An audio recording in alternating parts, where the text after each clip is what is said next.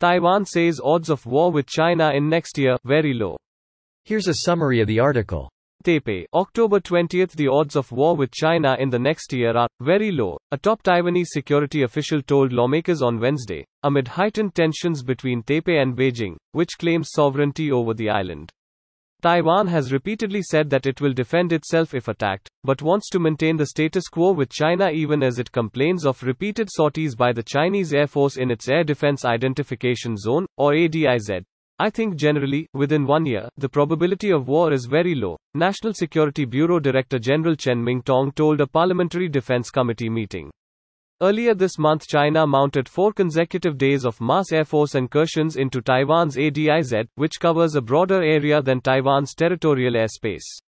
While China's aircraft did not enter into Taiwan's airspace, flying primarily in the southwestern corner of its ADIZ, Taiwan views the increased frequency of incursions as part of Beijing's intensifying military harassment. China defended its military activities as just moves to protect peace and stability, blaming the tensions on Taiwan's collusion with foreign forces, a veiled reference to the United States. Defense Minister Chiu Kuo-cheng said last week that Taiwan will not start a war with China but will meet the enemy full-on.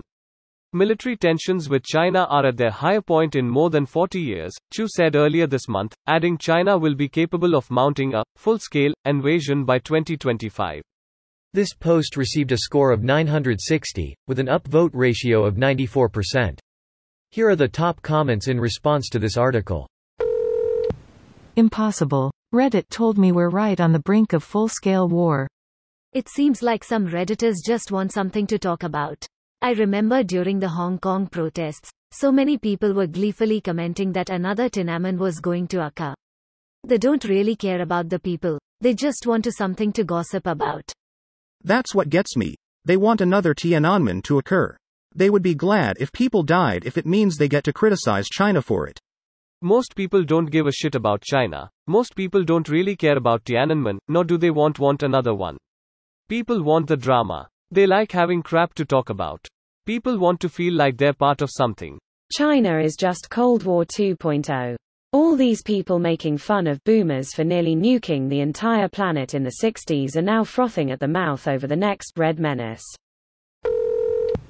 Yet I expect some Redditors to insist that war is right around the corner, despite the source of this statement. The last time I made a comment that merely points out that media is sensationalist, I got heavily downvoted.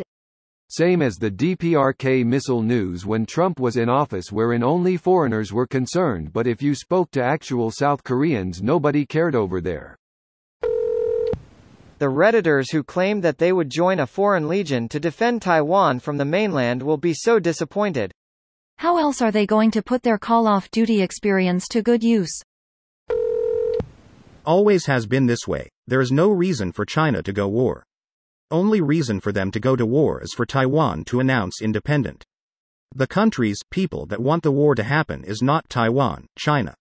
It is those who believe war will happen and hope for it to happen to feel good because what they believed has become true. The facts that terrorism apologia are accepted and even cheered for on the Anglo internet for convicted terrorists who carried out multiple attacks in China against Han, Uyghur, Hui civilians, etc., is more than enough to prove these armchair don't actually give a shit about real human beings. They just want to satisfy their pro-killing, pro-destruction, pro-hatred fantasy. My 2 cents on this, and it isn't a very hot take I know, is that Taiwan is to the CCCP as single-issue voting topics are to parties in the U.S. A very strong and very absolutist stance is expressed, but the issue is much more valuable to those in power as a catalyst and attention director than it is as a resolved quagmire, where people get what they wish for.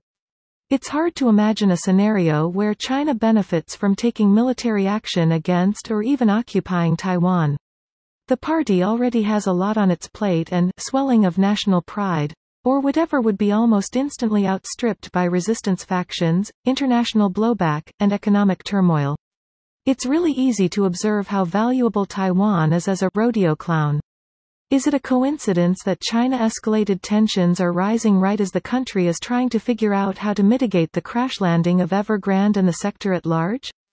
Maybe I can't really claim to have good evidence one way or another. It is pretty clearly very convenient whether it's serendipitous or not, and there is a bit of a pattern to follow. This video was automatically created by Reddit to speech.